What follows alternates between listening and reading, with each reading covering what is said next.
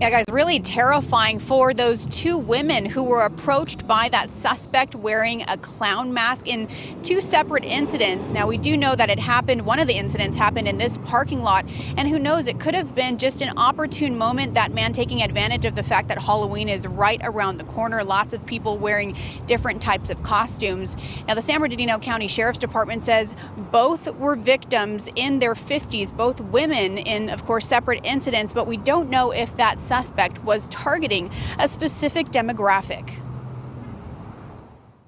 A beanie, $500 cash, and one scary clown mask. These are all the items deputies found after arresting 22-year-old Joel Hernandez Tuesday in Victorville.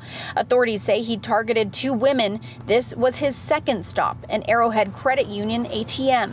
Deputies responded to a call that afternoon. Learned that a female was at the ATM and she had been robbed by an adult male wearing a clown mask and like a red hoodie. Not long after, deputies found Hernandez, who matched the description of the suspect. They say he was walking in that same area near the ATM. I had a backpack that he was carrying. In that backpack, they located the money that was taken from the victim, as well as some other items that helped identify him as the suspect.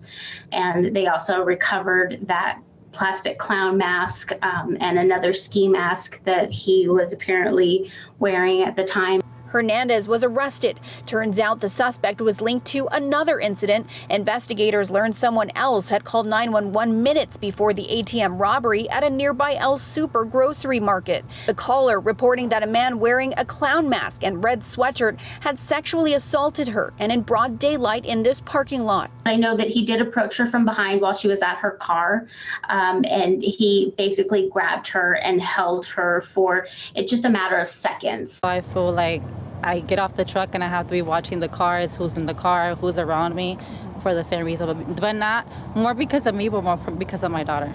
Coincidentally, we spoke to this woman who says she only goes out when she has to. That's after she says a man followed her and her 4-year-old daughter at a Walmart last week. Many shoppers at El Super feeling on edge hearing the news. It's so scary because you can't really go anywhere nowadays. Everything is, I mean, especially for a woman. And Hernandez was arrested and charged with robbery and sexual battery.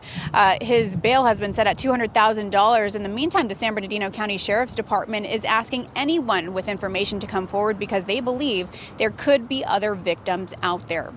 Reporting live in Victorville, I'm Shelby Nelson, KTLA 5 News.